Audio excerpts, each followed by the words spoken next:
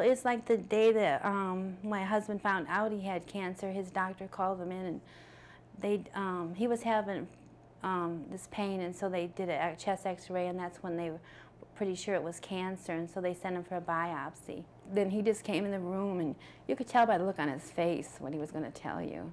He just said, well, I have really bad news. You do have cancer. However, I have a really good doctor to send you to, and he just like got out of the issue real fast and didn't really discuss anything with you. It's like he just wanted to hurry up and get you to the next guy so he didn't have to deal with it. I mean, that's how you felt. When it was determined that the axilla node was malignant and probably consistent with lung cancer, although they were not sure, my surgeon had made the diagnosis. When he got the pathology report, his first question was, do you have an oncologist here at the university that you would like me to refer you to? And so everything was done very abruptly. He left the room, and my husband and I were sitting there waiting to know, well, what happens now? The doctor came back and he said, okay, you can go up and see the doctor. He'll make some room for you in the schedule, and good luck. He didn't know what to do with me. I got a call late in the day that a young man was being admitted. He had advanced head and neck cancer. And what I was told is there wasn't much to do for him, but he was being admitted. And I, being very tired, hearing, well, there wasn't much to do, put him off until the end. I saw him at about 2 o'clock in the morning. I was very tired. I went into the room. His head was swollen because of the progressive cancer in his neck. He was gasping for breath. He was short of breath.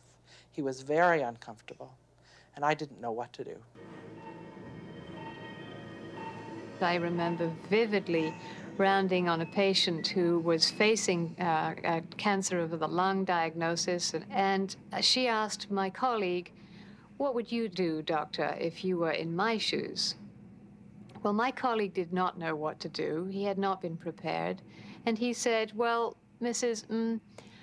I'm not in your shoes. I don't know what I would do. And he exited the room a little too hastily. This was a wonderful physician. This was a wonderful man.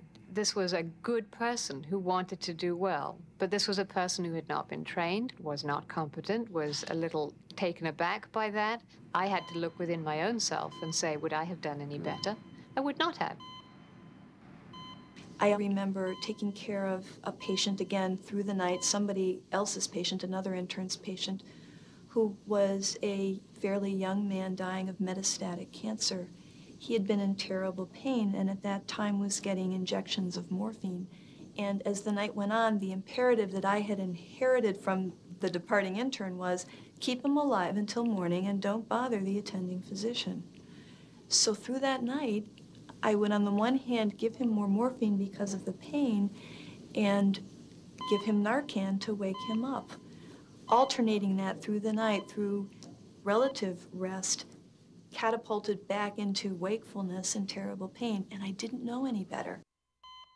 I remember once being on thoracic surgery rounds, and the thoracic surgeon went into the patient's room, just had surgery, didn't know the diagnosis yet, sat down in a chair, picked up the newspaper, started to leaf through it, all of us standing around his bed. Then he said, well, have you ever been to Paris? And the guy said, no. He said, you ought to go.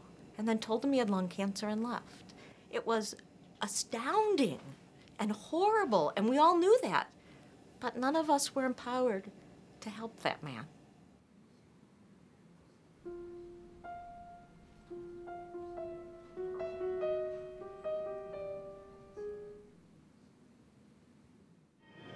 We have inherited a curative framework for all of our medical endeavors.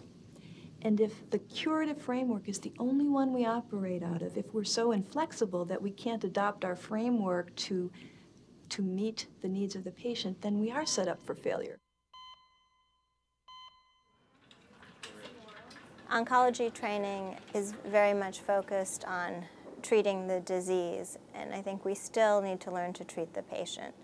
There are individuals clearly that are leaders in their field, but it's sometimes by serendipity that you get to be in clinic with them or get to be on service with them and really learn and model yourself after them.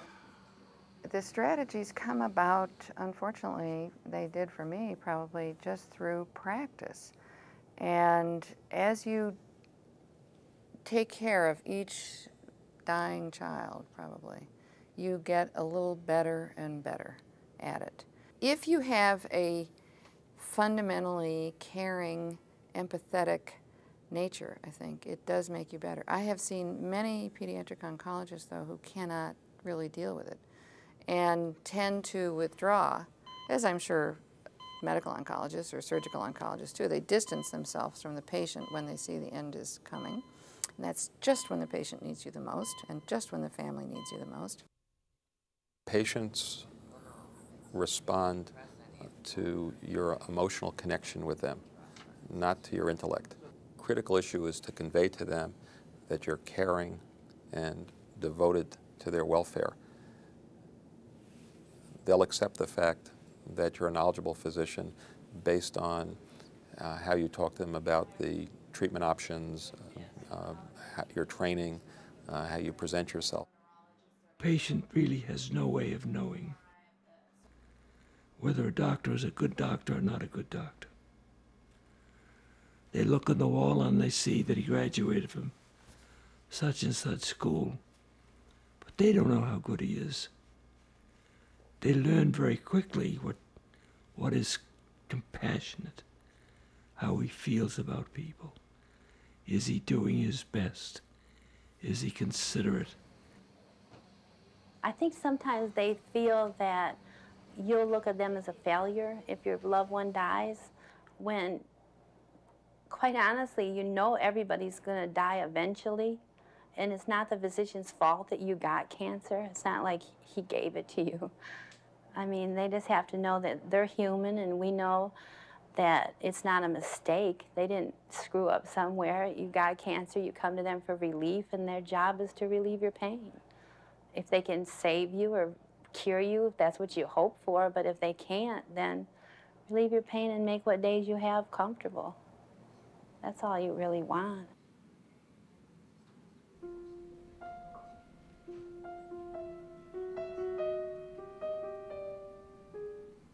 Medicine has done very well with technology, and in some ways the technology has outstripped our ability to take care of people.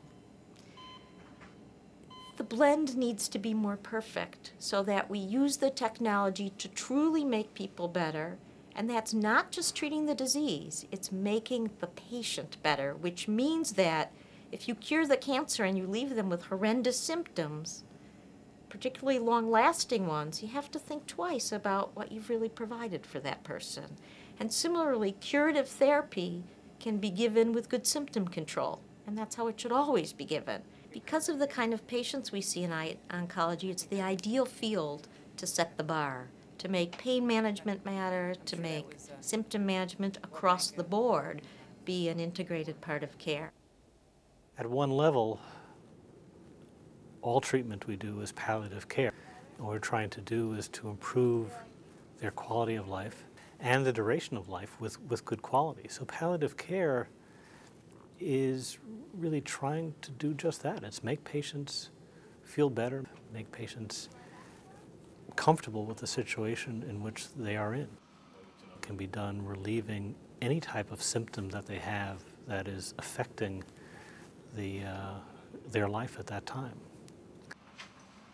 Science of palliative care is, I think, becoming more and more prominent, even with all the advances we're having in curative care. I actually don't think there's a distinction, and I think that's where we have to train oncologists. There isn't curative care and palliative care, there's care.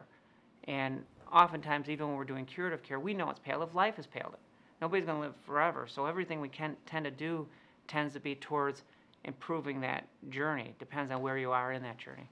The development of palliative oncology or palliative care oncology really parallels in many ways the the progression of oncology as a medical discipline.